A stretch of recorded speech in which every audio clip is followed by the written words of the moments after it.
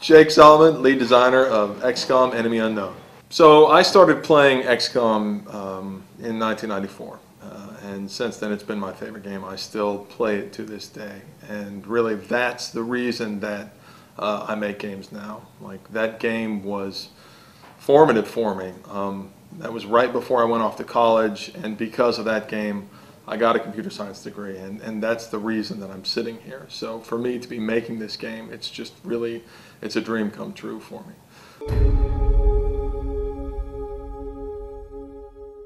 I sort of viewed it as my role then to be the salesman for that original game, because I feel so strongly about it.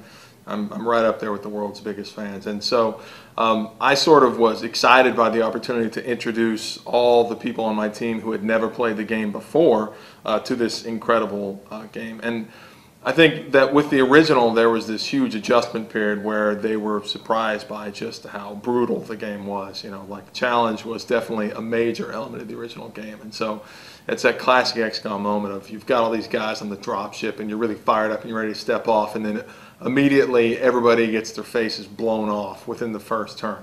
And I'm very excited by that, and I say, isn't that wonderful? On Fridays we'd get a bunch of beer, we'd sit down, and I would walk people through playing the game. And what we saw was that people would take those games and they would continue to play after the event and then throughout the week. So when they came back the next week, they had already played 20-30 hours on their own. And for me, that was really gratifying to see that that game that meant so much to me, and obviously I have so much emotion tied up in that title, but it was really exciting to see how people who had no experience with it before still latched on to those game mechanics.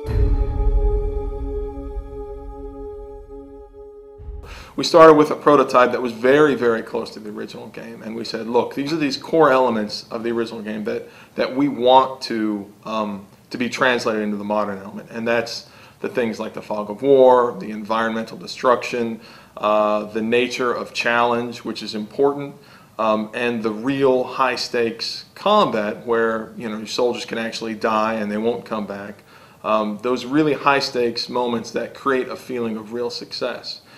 And so what happened is that, you know, as the game evolved and as we modified the mechanics, we found that those original concepts of environmental destruction and challenge, they remained, because I think that those are universal. The underlying mechanics, of course, we modified based on everything we know, based on, you know, new design techniques that we have, based on, you know, all the different things we've learned as an industry. But really, the core elements of that original game, they have translated beautifully to modern systems and to modern gameplay.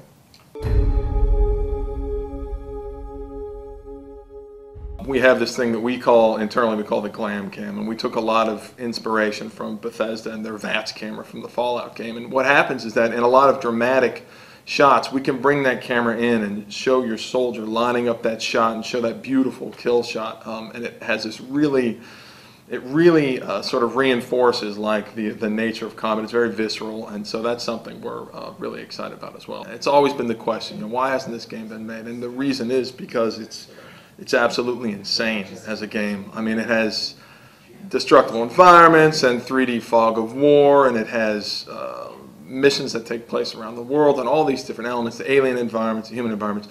And then that's just a combat game. On top of that, there's this entire strategic layer where you're interacting with the governments of the world, you're staffing a base, customizing this huge base.